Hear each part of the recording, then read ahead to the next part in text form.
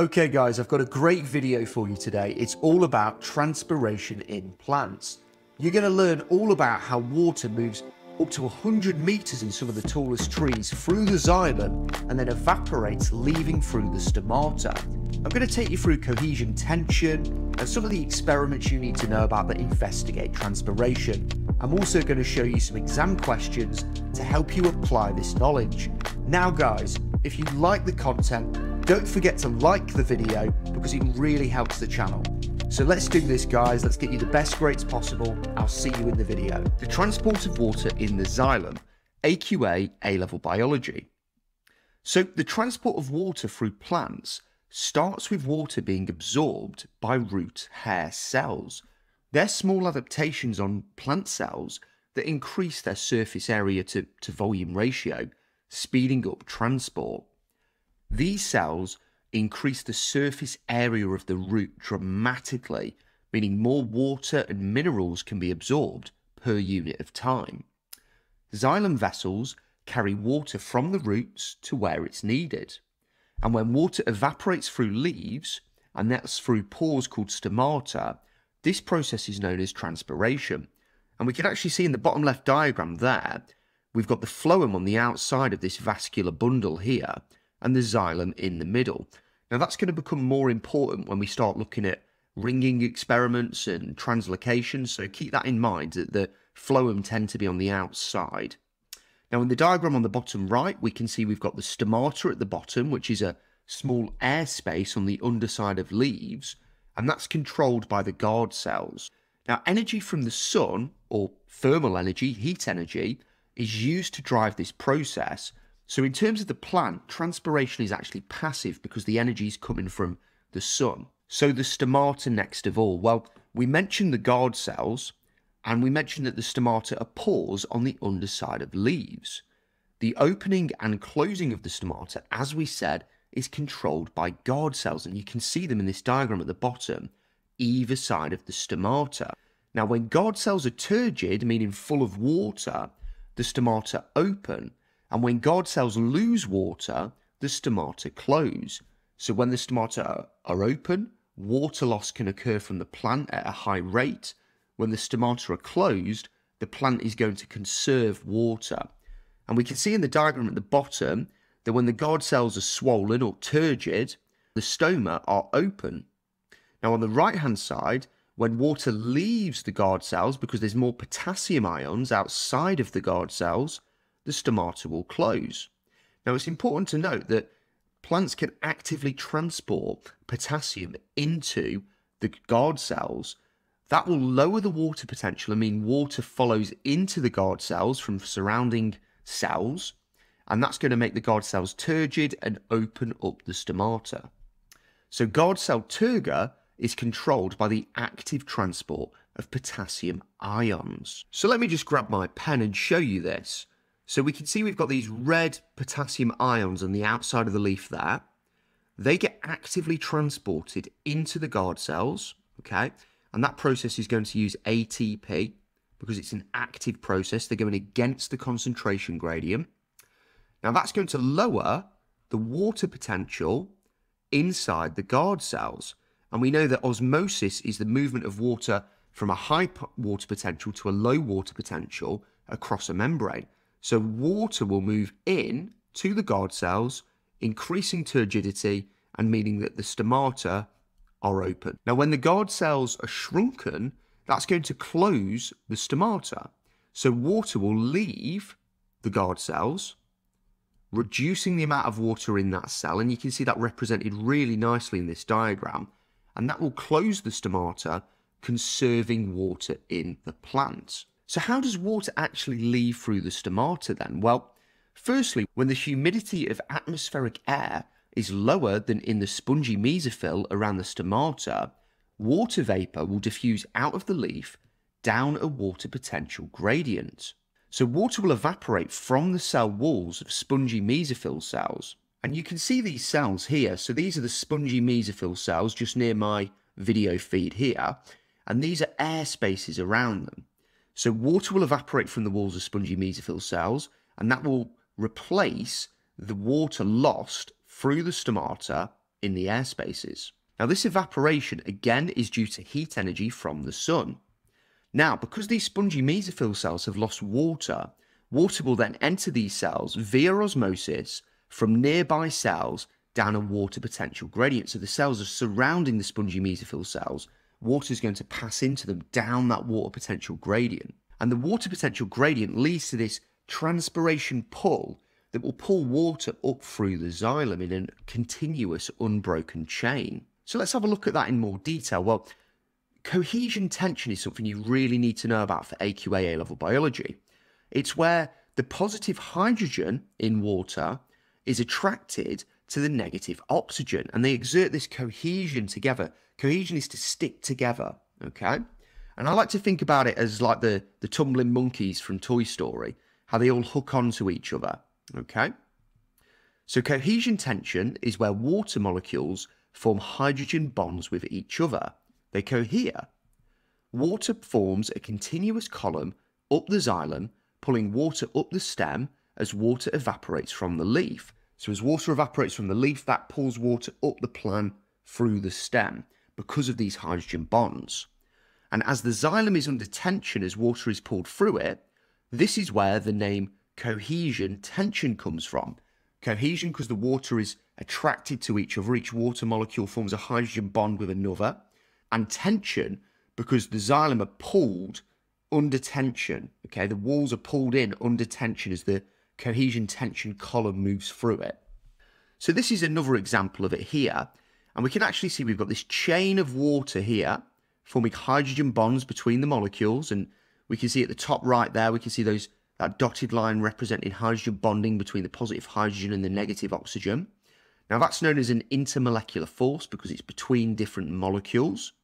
So water molecules are cohesively attracted since the molecules are the same substance. So cohesion is when two of the same molecules are attracted to each other. It is related to a dipole. So basically, because water has a negative end and a positive end, di meaning two, pole meaning the charge, two poles. And it's related to intermolecular forces in which gas has a high surface tension. So the water molecules get dragged up this way. Now, adhesion is where two different things are stuck together.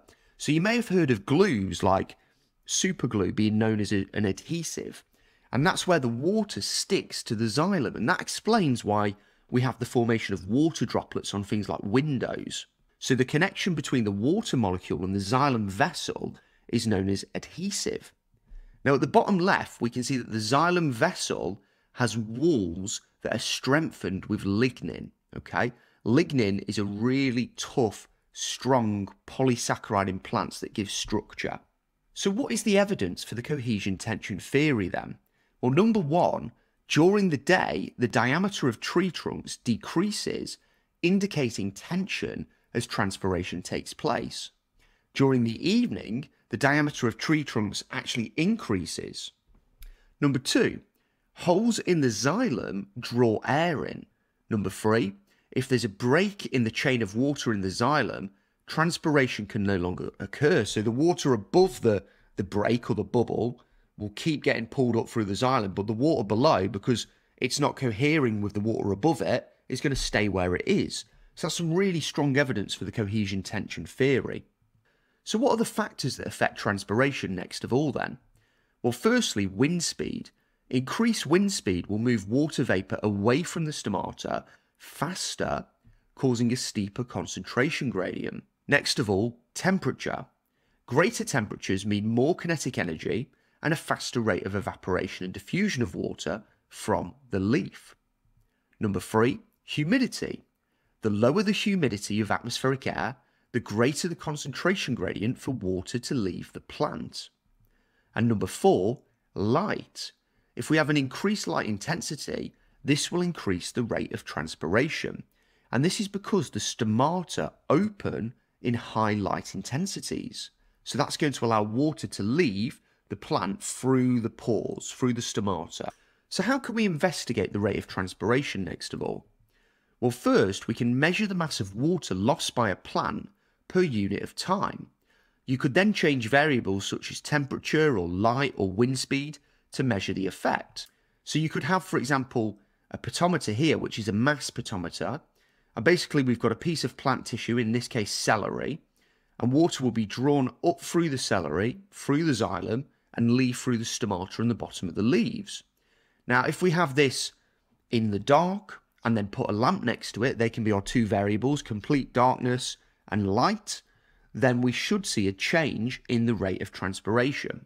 We could put a fan next to it or a fan at different distances away to measure wind speed. We could even do different temperatures. Now, secondly, we could measure the rate of transpiration using a bubble potometer. And this is basically where we cut a chute underwater, and more on that in a moment, and basically have a bubble within some delivery tubing, and we just track the distance the bubble moves over time. So using the bubble potometer then, you really need to know about this for the exam, and this is common in past paper questions. So you cut the chute underwater to prevent air bubbles in the xylem, because air bubbles in the xylem would break the transpiration column. We then set up the potometer underwater as well to prevent any unwanted air bubbles in the capillary tubing further along. We add an air bubble by drawing back the syringe on the right hand side here, so if we pull it back, we'll basically cause a pressure gradient in the tubing and a little bit of air will be sucked in, and then we could submerge the end of that tubing back in water and draw the syringe back a little bit more, and then we'll have a bubble that moves along with water above it. Okay? Now we can mark the start point of the air bubble using a permanent marker, and then use a stop clock to time the distance moved by the air bubble in a suitable amount of time. Now a suitable amount of time may be something like 20 or 30 minutes. This isn't going to be an incredibly fast experiment, so measuring it every 30 seconds would probably not be appropriate. Now finally, the syringe can be used to reset the apparatus between variables, so we can literally just push the syringe in a little bit, push the plunger in, and that's going to increase the pressure in the tubing and push the bubble back to the start point. So let's have a look at how this has come up in the exams next of all. So question 1, the air bubble moved 6 millimeters in 20 minutes. The diameter of the tube was 1 millimeter. Now you're given the area of a circle, which is pi r squared. Calculate the rate of water uptake in millimeters cubed per hour. So pause the video and have a go at this question, because it's one of those tricky maths in biology questions that I find my students really benefit from, and I want you guys to benefit from by having a look at this. So the answer then, we're going to use 3.14 for pi. So we do 3.14 times 0.5 squared. Well, where did I get the 0.5 squared from? Well, our equation is pi r squared, and we're given the diameter. Now, you need to know that the radius is half the diameter, so that's where the 0.5 comes from, because half of 1 is obviously 0.5. So that gives us an area of the circle of 0.785, okay? Now, what we need to do next is find out the volume. So we're going to times that by the distance the bubble moves. So we know the area of the circle of the bubble. Now we need to know how far it moved. So we times that by 6, because it says the air bubble moved 6 millimeters. Okay, but it gives us it in 20 minutes, so that's something to be aware of in a moment. So 0.785 times the distance moved, which is 6, gives us 4.71 millimeters cubed in 20 minutes. Now, AQA will give you 1 mark for that. We're missing a key part, and that's the minutes here. Now, the question wants it per hour, and we're giving it per 20 minutes. So all we do is we times our result by 3 to give us 14.13 millimeters cubed per hour. And the reason is because 20 goes into 1 hour 3 times, so we times it all by 3. Next question. Give a method to calculate the surface area of the plant leaves. Now, I've included this question because it's a really tricky one, guys. So if you get this right, well done. So have a go at this now. So the answer then, you would draw around the plant leaves on graph paper and count the squares. Now, I thought that was a really tricky question to get right. Question 3 then. When preparing a microscope slide showing a cross-section of plant stem, so that's a thin slice, explain why it is important that the plant tissue is very thin. So have a go at this. So the answer is single layer of cells for 1 mark.